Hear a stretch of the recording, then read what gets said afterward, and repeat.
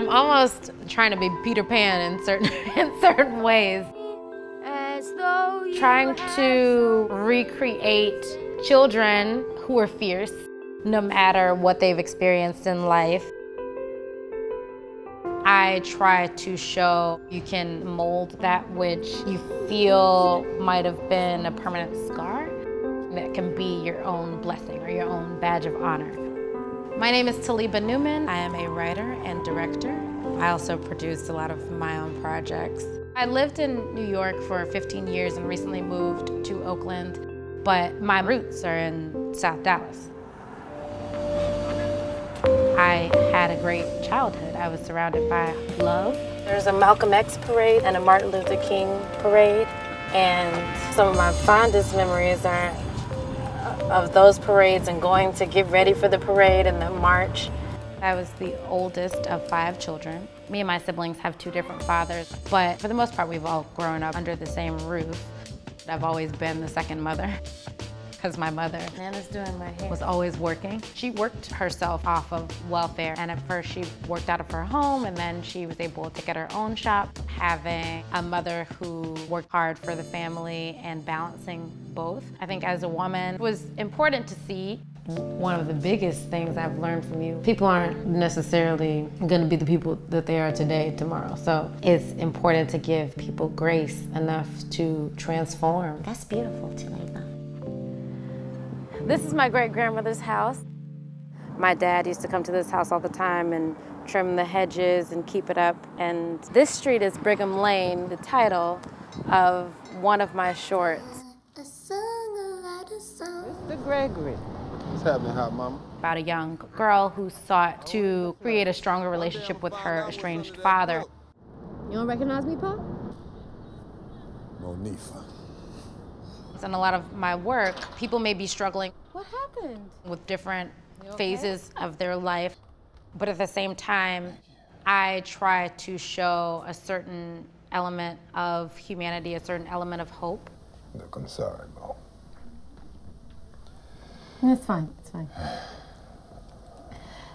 Listen, if I get you something to wear, you still come?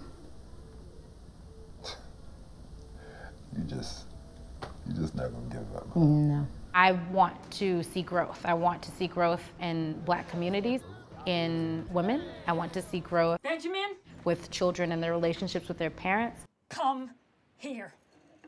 And so Sweet Honey Child is a film about a young boy whose grandfather passes away, and he goes on this journey with his grandfather's ex-lover. All right, that's what I'm talking about.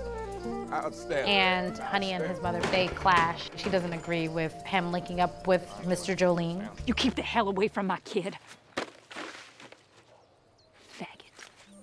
And it explores what happens when a kid is expressing himself, but the world around him and the people around him that are supposed to be his safe space are not necessarily supporting him. The film is a conglomeration of a lot of different elements of my life. When my younger brother came out when he was a teenager, I don't think that my family was equipped with the tools to usher him into what he was experiencing. What I seek to honor in this film is him, my younger brother, and when I'm taking you on a journey. It's important to me to try to preserve the innocence of children, where you can be vulnerable, where you can experience life in the now, and champion for the things that just are.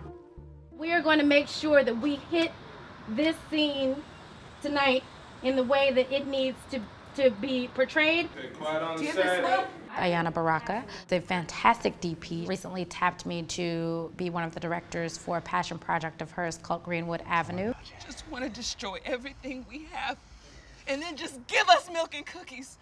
No, thank you. A virtual reality experience based on the Greenwood Avenue massacre in Tulsa, Oklahoma in 1921. Greenwood was a thriving community of Black entrepreneurs who had created businesses, and they had their own schools. But in 1921, in an attempt to destroy this entire community, bombs were dropped, storefronts were set on fire, and hundreds of people were killed. This was one of the largest acts of white violence, yet is not really talked about. We're gonna make sure that it's very powerful and actually very scary. And we're gonna make sure that we conjure up the energy of what We were was one going of on the in first that moment. film crews to be able to film on Greenwood. I was tasked to direct some of the most difficult scenes But I of just the wanna move you series. closer to camera. One being a moment where marauders come and take the father of the family. There's a lot of violence in the scene. And so it was very high emotion, but I wanted to challenge myself and help to tell the story and help to bring it to the forefront Laughing, yelling, get them, go, as go, it go. should be told and remembered using this new medium. Later, the community rebuilt itself. People still had the heart to come back from this, to not run away.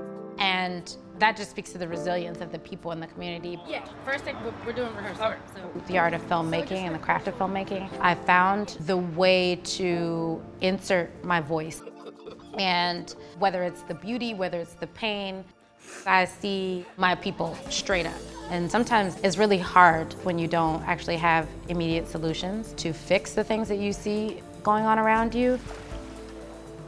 But I also think that it can be inspiring when telling stories because you try to be the voices of the people who don't necessarily have those tools. So I'm doing this work for them.